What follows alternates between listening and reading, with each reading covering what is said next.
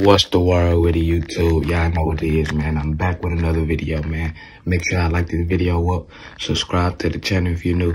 Hit that notification button to get notified every time I drop a video, man.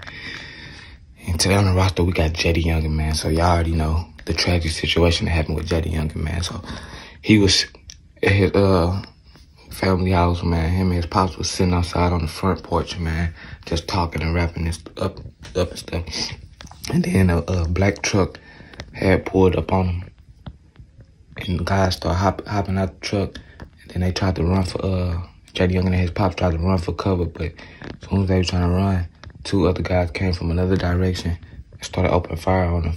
And JayDaYoungans got hit 8 times. His dad got hit, but JayDaYoungans had passed away, man. And then his sister was the first to go to the internet about it, man. She just wrote a paragraph saying how she's so thankful that you told her you love her. She love you, and she glad you got to be the best rapper you could ever be, and that she miss you dearly. And just pouring her heart out, man. And then Foolio had came about and went on the internet about it, laughing and making jokes about it and going on his story and saying R.I.P. JayDaYoungans, laugh out loud. And then he put a little, went on live and just told like why he dissing and stuff like that. I'm finna put the video on here for y'all. Let me know what y'all think about it, man. Battle like this, bro. Say if you from out of town, right? I'm from Jacksonville though. Me and my aunt, we from Jacksonville. You from out of town, right? So you see what we got going on. So you act like you my aunt now. You get what I'm saying? Now you dissing me and so I'm saying F my dad, homeboys, this and that.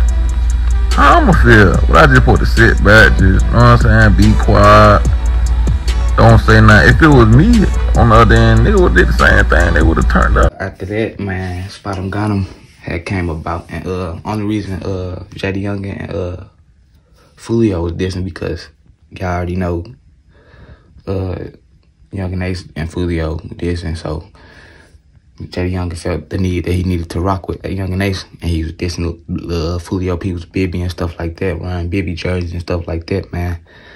But then Lil SpotEmGottEm had did the same, dissed him, basically saying, you know what I'm saying, F JayDaYoungans, and you know what I'm saying, because he into it with Yungeen too.